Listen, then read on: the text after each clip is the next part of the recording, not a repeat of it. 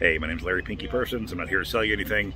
If you have family or friends that are in a lease that are ending soon, especially just a average run-of-the-mill lease, a Jetta.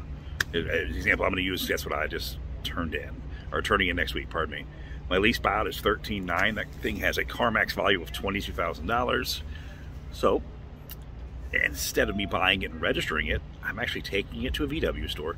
They're going to down it and pay me the excess. So I'm getting almost half my payments back from my lease because the car market's ridiculous. But once again, if your lease is ending soon, don't turn it in.